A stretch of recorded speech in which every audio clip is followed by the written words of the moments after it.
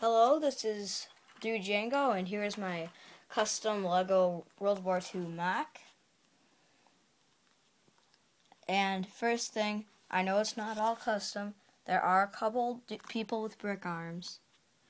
And I also have some custom guns. And first I'm going to show off two of my favorite custom guns. Here's my custom Thompson. It's pretty awesome. It looks a lot like a real Thompson.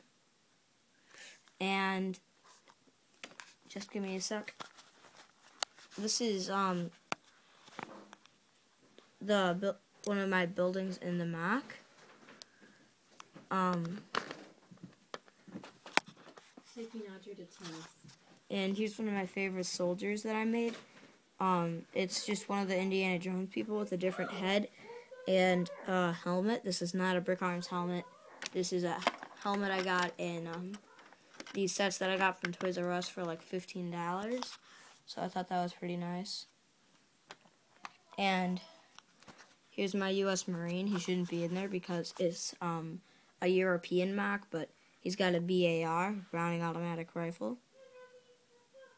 Here's his BAR. And here's the guy.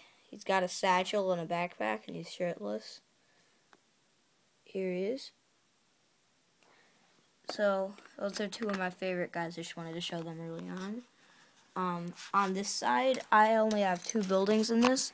I have a minifig in here at the doorway with his Thompson submachine gun crouched over. I've got a sniper on the rooftop. And I've got a corporal with a bazooka. And I got this in a Star Wars set, the bazooka piece. And here's my sniper. He's shooting through this window right here. Here's his gun. It's completely custom. But all I did was use some tape and some Lego parts, like three or four Lego parts. So it was pretty cool. He's right in here. It's my building, and that's the roof. He's hiding in the destroyed part of the roof.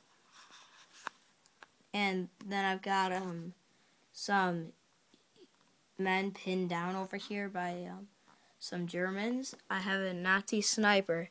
This is a custom. I got it in I customized a minifig I got from Lego. And he's a Nazi. He's my Nazi. He's got a sniper rifle. And the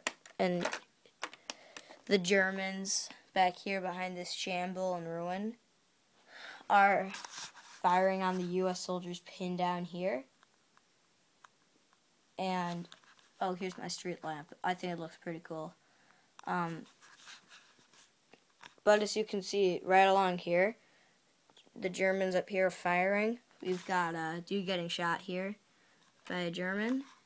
Another dude getting shot by a Nazi commando. And here's this guy. He has a shovel. Again, I got it in that $15 set from Toys R Us. And he's digging a foxhole for the machine gunner. And we've got a couple raider troops coming in with bazookas and Thompson machine guns. And they're just charging up under enemy fire. Like this guy. This guy. Oh, speaking of the Toys R Us thing, these are the people from Toys R Us, but I put different heads because this is an ugly head. That's an awful face. And it just looks awful, so yeah. All I had to do was switch the head. And they come with like these brick arms guns, I think. That's like an AK-47 or something. I think it's pretty cool. Or it could be like an STG-44. And I've got this guy here. He's roadkill. And I have Colonel knifing him. He's bleeding out. There's Colonel's gun on the ground near his blood pile. He's if you know Call of Duty, he's basically like in the revive mode thing, and the guy's killing him with his knife in hand-to-hand combat. I've got this mortar pit here. this is one of the things I wanted to show, because here's my custom Browning machine gun, and this is not copying brick rounds, because I've made this before they made their Browning, but all I have is a regular pistol, custom ammo box, willing to sell it. It's pretty cool, and I have a stand for it right here. So it's a propped up Browning. Got a paratrooper, custom paratrooper. I've got oh, his head came off. I've got a trooper with a rifle, a British, and he's got a beret, and they're manning a mortar. It's like one of those mortars that you see in the Lego stop motions. And then I've got my radio man with a rifle, an Enfield rifle, and they're all hiding in the ruins. Like, this is set to be like liberating France in a tactical road fight, like it got bombed. That's why there's all these like ruins and cover for the people to hide in.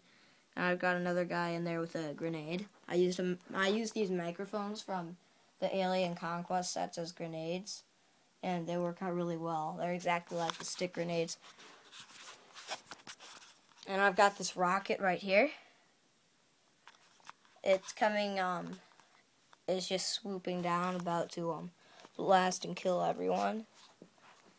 And here's some of my vehicles I was working on. This is just like a 4x4 Jeep with a custom machine gun on the back, completely custom, and my custom Sherman tank, and I'm willing to sell them, and my custom Tiger tank, which I'm also willing to sell. But anyways, also in here, I think this is the best flamethrower ever made. I have a Nazi with a flamethrower. It's pretty simple. And then he's got this backpack on him. It looks really cool.